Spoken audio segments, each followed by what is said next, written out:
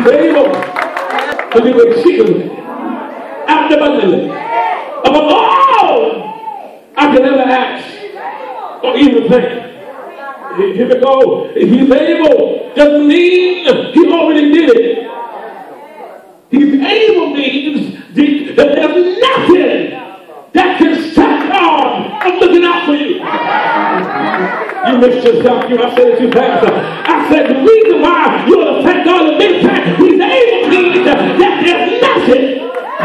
Somebody holler nothing. There's nothing that can stop God from blessing you. And that's why you ain't got time to argue with people who don't like you. They cannot like you today and they not like you next year. They gonna stop out from blessing people. You can fire me from the job.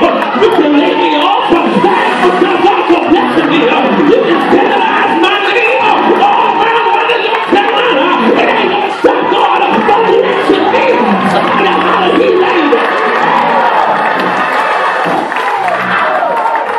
Okay. Can we get an announcement to you tonight that he's about to do what you've been waiting on him to do?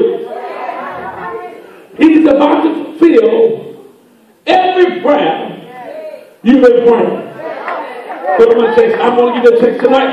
Here he is. Here Jesus is. We talked about Luke 5 earlier this week. Here he is. Not going to my text.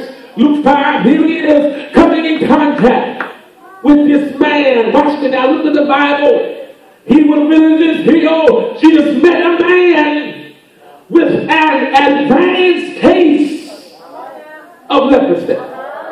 Leprosy by itself is already a nasty contagious disease, but y'all, this is just not a regular disease of leprosy. This is what the Bible calls the Luke 5 an advanced case of leprosy, which means it's worse than a normal condition. And so you here tonight, you came tonight to revival, you came tonight to be inspired, to be encouraged, to be pushed, and some of you are not looking at a regular problem. You're talking here. Some of y'all looking like what seems to be an advanced problem. A bigger than normal problem. I don't know how far you here, but somebody ought to thank God in here. No matter how big the problem is, God can still handle it. Your problem might be big, but God is bigger. Your problem might be big, but God is bigger. God dropped this in my spirit. He said, the reason why the leprosy has to be advanced is because I'm going to give him an advanced blessing. You can and for everybody in here now, who's going to do an advanced problem, God said, get ready for an advanced miracle. Get ready for a bigger and bigger and bigger miracle. The Bible preached when the man saw Jesus. He bowed with his face to the ground, begging to be healed. I don't know what I'm talking to here now. Just the times when people come to church, boozy and sucked up like you all that in a bag of chips. You got the head down, side, laid to the side. Some of them got lashes glued on your face. They got hair glued on your head. I'm talking to here. They got nails glued on your toes too. But I need somebody here to thank God no matter how good God gets to me, I'm still going to worship God. No matter how big my life gets, I'm never going to get too big to praise God. That'll push you to praise God. That'll pump you to praise God. God didn't have to pump you when he gave me that new car. God didn't have to push you when he gave me that new car. I need somebody here to thank God praise right now. If he never just get me out of me. You go ahead. Just enough. Lord, he said, if you are willing, he says, you can heal me and make me clean. I'm amazed. I'm amazed at his dialogue. This is a man that is stricken with an advanced case of leprosy. He said, Lord, you can heal me and make me clean. Let me hear what he said. He said, you can heal me and you can make me clean. And the reason why some of y'all are praising God without a dollar in your pocket, because you know, God, you can do it even if I ain't got it. Anybody who wants to praise God now, I'm not praising God for what he did, but I'm praising God that I know he can do it. I ain't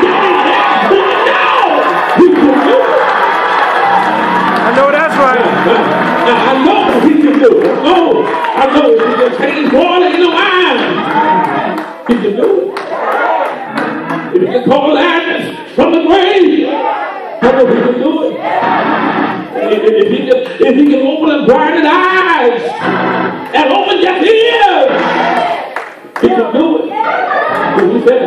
He says, I've got an advanced case of this leprosy, but my condition doesn't stop my faith. I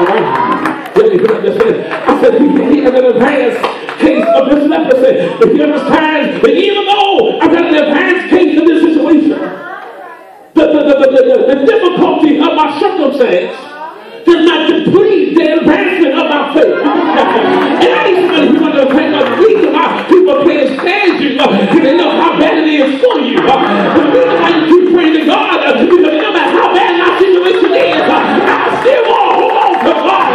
I'll build your hope. God brings eternal. Oh, the God of kingdom time. Read the Bible, preach 13 says, Jesus reached out and touched him. And the problem because if you got leprosy, nobody supposed to touch it. You get that on Friday. I said, if you got leprosy, nobody is supposed to touch it. And some of you here right now, you feel as if your situation is so jacked up and so messed up. And God says, no matter how jacked up you are, I'm still going to touch it up. No matter how bad your situation is, I'm still going to touch it. He says, Jesus reached out and touched him. And the problem because Jesus never, in the Bible, the text never says that Jesus received leprosy himself. It says he touched it. Leprosy is a contagious disease. Leprosy is a boiled form at the outside of your skin. And where the inside of your skin, the inside of your body is causing a war within itself. And now people can see from afar that you have a disease called leprosy. Jesus touches a contagious man, and nothing happens to him. Yeah, I'm going to tell you. I need somebody here to thank God that the last time the devil laid his hands on you, nothing happened to you. The last time the devil put his hands on you, nothing happened. And people try to figure out how come you didn't die in that situation. They admit that I had God on my side. Greater is he that's in me than he in the world. He said, I am willing, he said, be healed. I am willing, he said, be healed. I come out today tonight. God says, I'm willing. You misunderstand, I said it so fast. I said, the Lord said, I'm willing. All right. All right, that's complicated. Let me simplify it. God says, I'm willing. All right, you simplify that. You're going to say it slower. God says, I am willing. And to some of y'all, the reason why that didn't hit your spirit is you don't got enough problems in your life to get God to fix them. But for everybody that got a storm going on in your life, God trying to tell you, I am willing. I'm willing to do whatever you need me to do. Says, Jesus touched him. He says, I'm willing. Be healed. Be healed. Be healed. I don't know who that's for tonight. But somebody here tonight, you got something going on in your life. God to tell you, be healed. There's some pain going on in your heart. Strife going on in your spirit.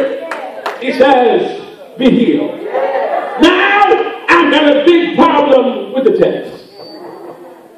Because after he suffered with leprosy for so long, he don't